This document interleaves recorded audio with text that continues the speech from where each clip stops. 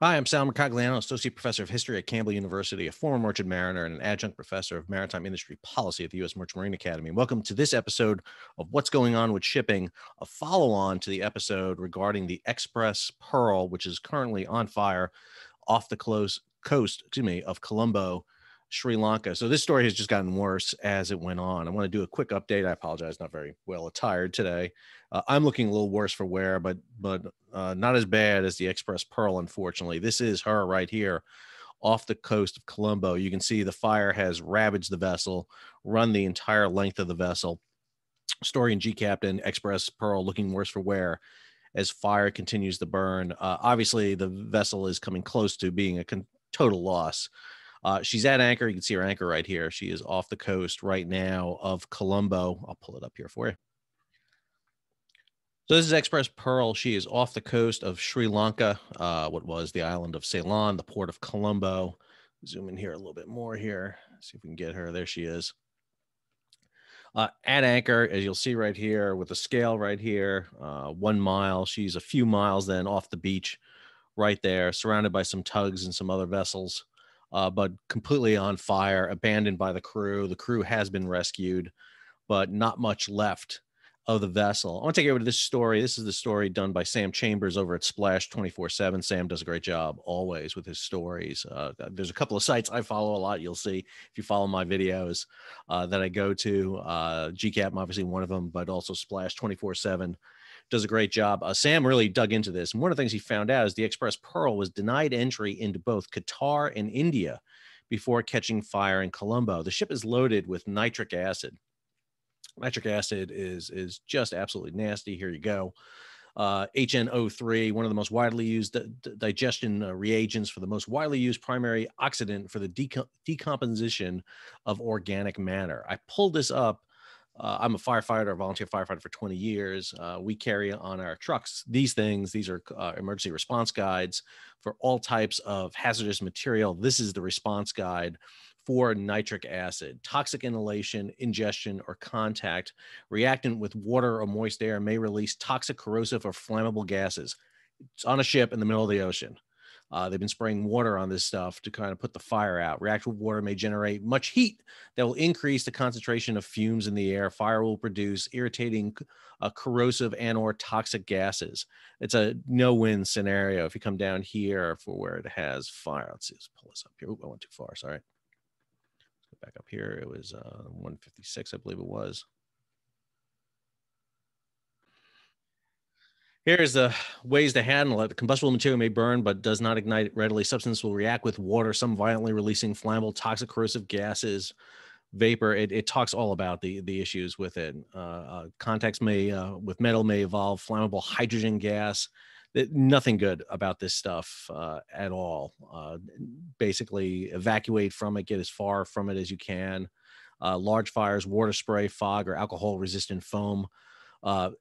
Again, you're not going to be able to do that on this fire unless you bring in a large foam carriers. Go back to the image here that you have. She's out of control. Containers collapsing onto each other. You're just seeing a catastrophic loss of the vessel. But again, go back to Sam's story. What's interesting about this story is they detected this leak early. They found out that the nitric acid was improperly stowed. They had a leak on board, and they attempted when they were in the Persian Gulf to get into Qatar and then later into India to get in, but both ports refused their entry. Go in here to Sam's story, and again, I will link all these to the story. Is speaking with Splash today from Singapore, Tim Hartnell, the executive chairman at Express Feeders, said that the poor packaging was a result of the acid leak, which the crew had detected in the Arabian Sea, thousands of kilometers from Sri Lanka.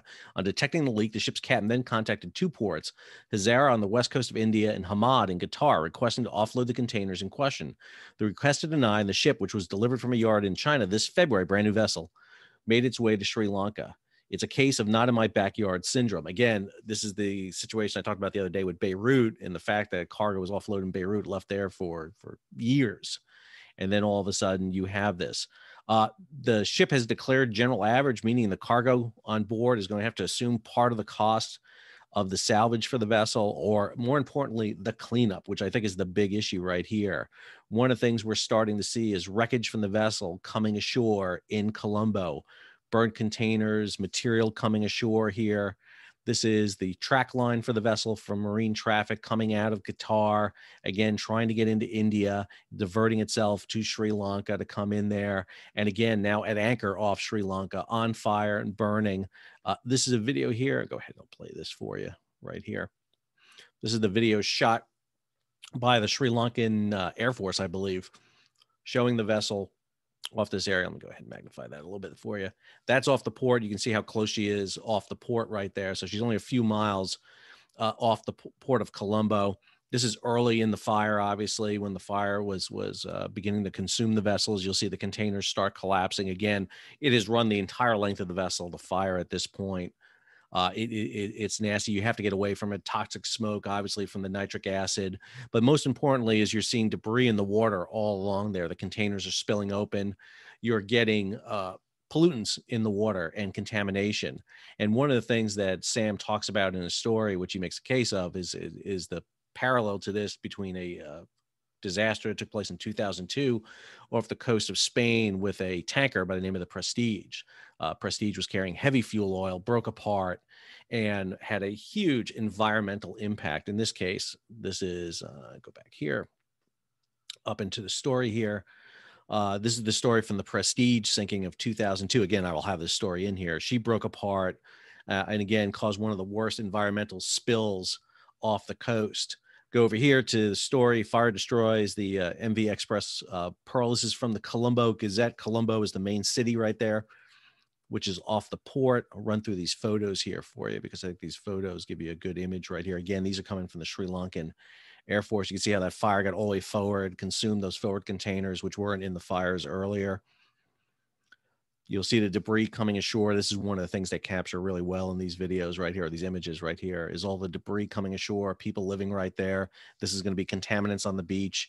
No telling what it's going to be, fuel oil, nitric acid, just containers coming ashore. Containers don't always sink right away. They float, so they go with the current. And in this case, they seem to be coming ashore. There's the vessel completely engulfed. At this time, it is without a doubt a disaster for the Sri Lankans that they're going to have to deal with, again, which could have been minimized had they been able to get this containers off, realizing the leaks taking place, gotten the containers off in Qatar or India. They could have prevented this from happening. Brand new vessel, should not have happened. Here's a story. Again, Sri Lanka prepares to face major oil spill from it. I don't think it's an oil spill as much as it's going to be this hazardous material spill, which is really the bigger issue that we're seeing right here. So obviously this disaster is going to continue along here for quite a while. No telling yet when exactly the vessel will succumb to the fire, if she will sink or not. She is obviously a constructive total loss, no salvage of the vessel at all, even though Smith Salvage has been brought in. Smith Salvage, the same salvage company that worked on Ever Given in the Suez, is now online to basically assist with this salvage of the vessel. She still may be afloat. You never know. The fire is gutting the vessel, but again, you may not see damage to the vessel at all. The problem is that the fire gets into the engine room. The engine room could melt some pipes, some fittings, some gaskets, which will cause flooding of the engine room, and you may see the vessel start to go down. But again, catastrophic loss. And again, this shouldn't have been Sri Lankans' problem. This shouldn't have been their issue. This was identified long before this. They knew about the leak from the cargo containers, should have gotten the containers off, should have minimized it, brought hazardous material teams on board, talk about cleaning it up, preventing a catastrophic, not just loss of the vessel, but now an environmental catastrophe off the coast of Sri Lanka and the Indian Ocean. So we'll keep following it. I want to provide an update because there's a lot of new information on it. I'll have all the links to this in the show notes. If you like the video, I don't think you like the story, but if you like the video, please go ahead, subscribe, hit the like button, give it a thumbs up, hit the bell so you'll be alerted about new videos, and feel free to share. Let other people know. This occurrences happen on a fairly routine basis. This is 50,000 vessels, over 1,000 gross tons operating on the world's oceans on a daily basis. And unfortunately, maritime accidents and disasters like this do happen fairly routinely. About every week, we see something like this come along. This is pretty obviously horrific and caught in videos in color. Not obviously a great story. Fortunately, the crew's been saved, but now the impact is going to be on the nation of Sri Lanka. So thanks for tuning in. We'll keep you posted as more information comes out. This is Sal signing off.